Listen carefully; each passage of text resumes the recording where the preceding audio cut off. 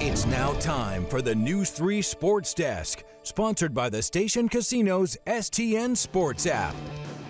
Hey, some 2022 NIAA Football State Championship games going on over at Allegiant Stadium. A few local teams vying for a title. In the 4A game, it was Shadow Ridge taking on Silverado. And folks, this game was close, tied at 21 going into the third quarter. And then something kind of happened. The Skyhawks outscored the Mustangs 30-6 to close out the game. In the end, it was Silverado bringing it home, 51-27, and the Skyhawks are now your 4A state champions. How about some more 2022 football state action over there? The Meadows School was one of the teams that was vying for a state title, taking on Lincoln County, and it was Meadows, the Mustangs in this one, with some great work connecting on some deep pass plays, even a touchdown off a blocked punt.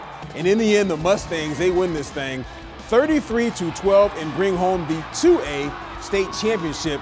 Brad Boyer, our photog extraordinaire, doing some great work over at Allegiant Stadium. Thank you very much. Now, the Golden Knights NIAA Football State Championship games over at Allegiant Stadium. A few local teams vying for a title in the 4A game. It was Shadow Ridge taking on Silverado, and this game was close, tied at 21 into the third, and then something happened. The Skyhawks outscore the Mustangs 30-6 to close out this game. And in the end, it was Silverado bringing it home, 51-27. The Skyhawks, your 4A state champions. And in the 2A title game, it paired Meadows School taking on Lincoln County. And it was all the Meadows Mustangs in this one, with some great work connected on deep passes, even a blocked punt for a score.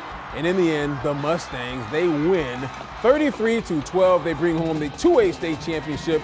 Lots going on. We got high school